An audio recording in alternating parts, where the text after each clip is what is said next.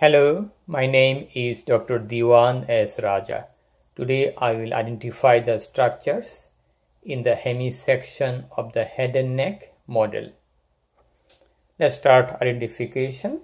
This is the tongue, the cut section of the tongue, and it has extrinsic muscle, intrinsic muscle. I'm seeing one extrinsic muscle here. This is the genioglossus muscle. This is an intrinsic muscle. This is the superior longitudinal muscle is here. Tongue has extrinsic muscles like that of genioglossus muscle, hyoglossus muscle, chondroglossus muscle, styloglossus muscle, and palatoglossus muscle. All the muscles of the tongue, both extrinsic, intrinsic muscles are like that of superior longitudinal muscle, inferior longitudinal muscle, the oblique muscle, and the transverse muscles. All the muscles, both extrinsic, intrinsics, are innervated by the hypoglossal nerve, that is the 12th cranial nerve, except the palatoglossus, which is innervated by the vagus nerve through the pharyngeal plexus. Tongue is lined by stratified squamous epithelium. At the tip of the filiform papillae of the tongue, there is some keratinization. The tongue has anterior 2/3, posterior 1/3. We have the foramen cecum here. Foramen cecum is a site where the thyroid gland begins to start, and thyroid gland goes through the tongue, goes in front of the hyoid bone, and ultimately going in front of the thyroid and the tracheal cartilages. So this is the genioglossus muscle. Underneath that you will get the muscle. This is the hyoid bone. So we have the geniohyoid muscle. We have the mylohyoid muscle. Tongue has tonsil on the posterior 1/3. We call it lingual tonsils, multiple lymphoid tissue here on the posterior aspect of the tongue. Okay, and just behind the tongue we have the epiglottis here, and we have the median glossoepiglottic fold and vallicula on both sides. Tongue has also sensory innervation from anterior 2/3, general sensation carried by the lingual nerve, a branch of the mandibular nerve, and spatial sensation is carried by the chordae tympani branch of the facial nerve from the anterior 2/3 except the vallet papillae, and the chordae tympani carries the taste sensation from the anterior 2/3 of the tongue. From posterior 1/3 of the tongue, taste sensation is carried by the glossopharyngeal nerve. From extreme posterior part near the vallicula, the taste sensation is carried by the vagus nerve. Okay, this is the cut section of the mandible.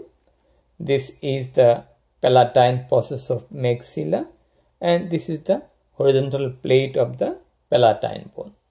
This is hard palate. This is soft palate. Soft palate has multiple muscles like that of the tensor veli palatini, levator veli palatini, musculus evuli, and the palatoglossal muscle, palatopharyngeal muscle. The pharyngeal muscles, the soft palatine muscles are innervated by the pharyngeal plexus, with one exception. There is the tensor veli palatini that is innervated by the mandibular nerve. Okay, we got that. Now we'll go to identify the structure of the pharynx here. Pharynx has three parts. This is the nasopharynx. This is behind the nose, and posterior nasal opening is called cona. This is called anterior nasal opening.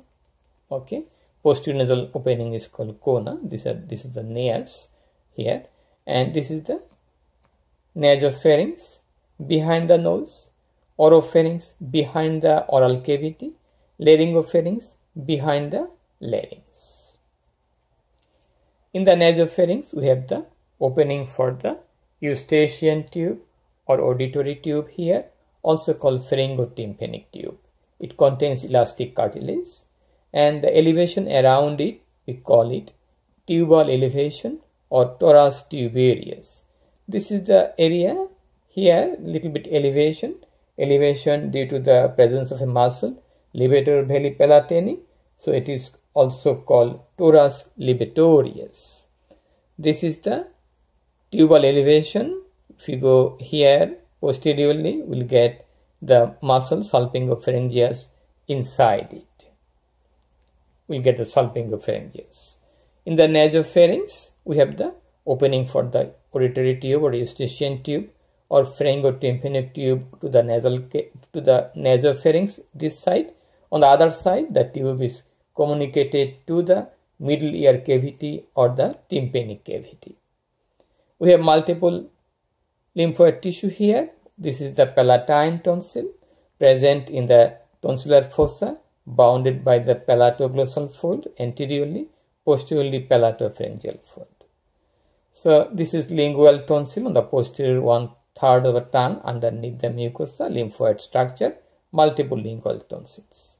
Here we call it pharyngeal tonsil, the roof of the nasopharynx, roof and posterior part. This is the pharyngeal tonsil, and this part is called pharyngeal recess. Pharyngeal tonsil may be enlarged. We call that condition adenoid, ADENOID.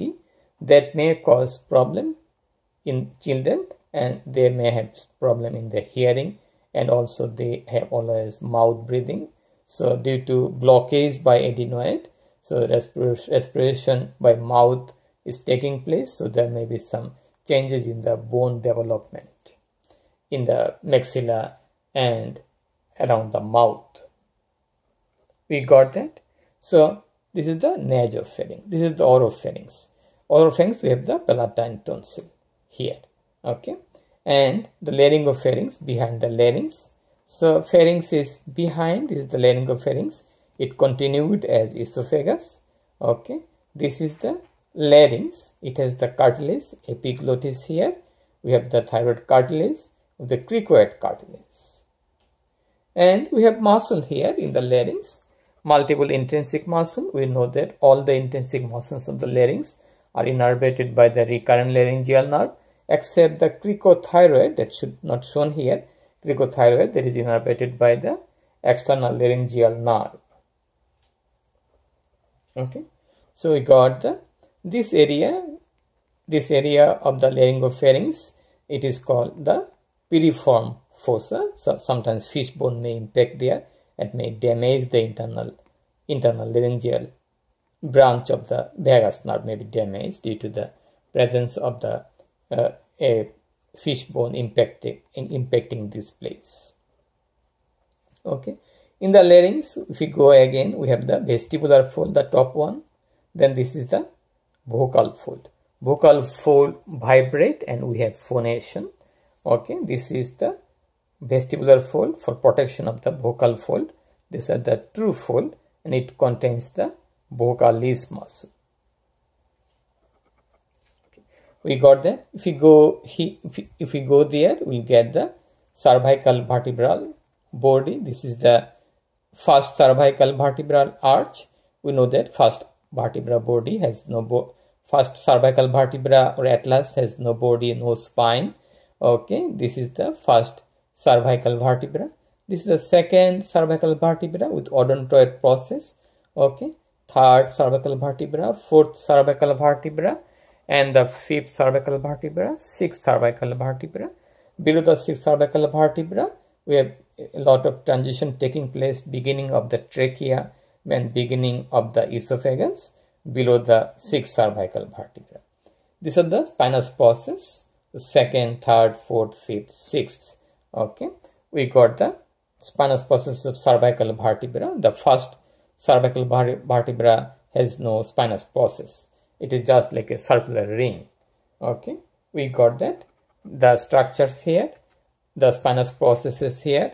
Okay, now we will find out the structure here. We have gone through the soft palate. We have learned the muscles here, and we test the vagus nerve by asking the patient to say the word ah ah. If the patient uttered the word ah ah, the uvula should go up. In case of paralysis, it cannot happen.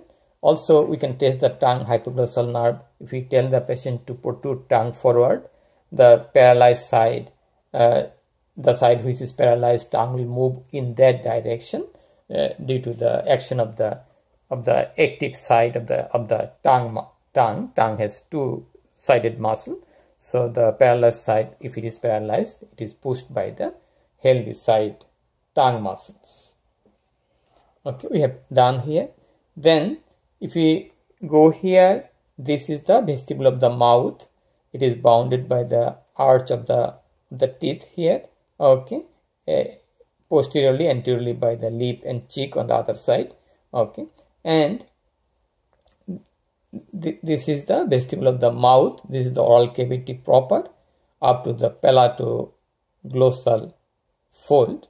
Okay, this is the oral cavity proper here. This is the vestibule of the mouth. We have some gland here. Sublingual gland is present here. Okay, just at the near the frenulum of the tongue, we have the sublingual glands present here. If you go to the pharynx, we have the nasopharynx. Okay, from the roof of from the base of the skull here, below the spinal bone up to the uvula, we have the nasopharynx. From the uvular part to the tip of the epiglottis, we have the oropharynx. Then from the tip of the oropharynx to the beginning of the trachea is the laryngopharynx. Nerve supply of this part is from the maxillary nerve. Nerve supply of this part, sensory innervation from the glossopharyngeal nerve, and the sensory innervation from this part, laryngopharynx, by the vagus nerve. Now we'll identify the structures here in the nasal cavity and also the base of the skull here. This is the sphenoidal sinus present in the body of the sphenoid bone. Here, the sphenoidal sinus, it opens into the sphenoethmoidal recess. It opens into the sphenoethmoidal recess, not in the meatasis. Then this is the superior concha, superior meatus. It is the site of opening for the posterior group of ethmoidal air cell. This is the middle concha. Concha is also called turbinate, and underneath the middle concha, if we can separate out this part, we'll see the bulla ethmoidalis underneath it. Bulla ethmoidalis or ethmoidal bulla is the site of opening of the middle group of ethmoidal air cell. Then we'll get another semi-lunar depression here inside just underneath the middle concha, and in the middle meatus we'll get the hiatus semilunaris. In the hiatus semilunaris there is opening anterior part from the frontal sinus. This is frontal sinus. It opens into the anterior part of the hiatus semilunaris that is covered here by the middle concha. So frontal sinus opens into by means of frontonasal duct into the anterior part of the hiatus semilunaris. We also call it infundibulum of the ethmoid bone. Okay. Then the same place just behind the frontal sinus, we have the opening for the anterior group of the ethmoidal air cell in the hiatus semilunaris. In the posterior part of hiatus semilunaris, that is not shown here, that is underneath the middle concha, posterior part of hiatus semilunaris is the site of opening of the maxillary sinus. This is the inferior concha, also called inferior turbinate. Underneath we have the inferior meatus. So superior meatus under superior concha, middle meatus under middle concha, inferior meatus under inferior concha. The structure open here is the nasolacrimal duct. Here the junction between anterior 1/3 and posterior 2/3 of the inferior meatus, site of opening of the nasolacrimal duct. If you go to the nasal cavity, here this is the lateral nasal wall. Okay, these are cartilages. They all are hyaline cartilage here. Okay, here we have the elastic cartilage in the epiglottis, hyaline cartilage in the thyroid cartilage. This is the cricoid cartilage, hyaline cartilage. Okay, we have the intravertebral disc. These are basically composed of fibrocartilage outside annulus fibrosus, inside nucleus pulposus. That is, the nucleus pulposus is the remnant of the notochord in an embryo. Okay, so here again the hyaline cartilage, and this is the vestibule of the nose. Vestibule of the nose contains some coarse hair. We call it vibrissae.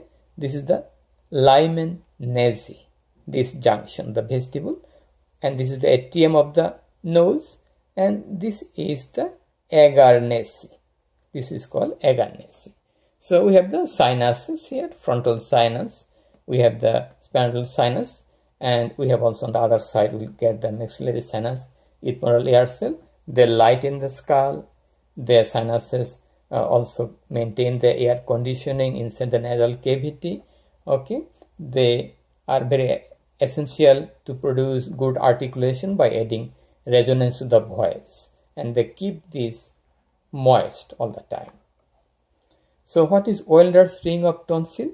Wilder's ring of tonsil composed of the palatine tonsil, the lingual tonsil, the pharyngeal tonsil, the tubal tonsil. Okay, what is the blood supply of the tonsil? There are many arteries that those supply the tonsil. Most important is the tonsillar branch of the facial artery. It is also getting ascending pharyngeal artery, then the dorsal lingual artery. Okay, so multiple arteries supply the tonsil, but most important is the tonsillar branch of the facial artery. Okay, and these are the muscles, the pharynx. Okay, we'll get some muscles here.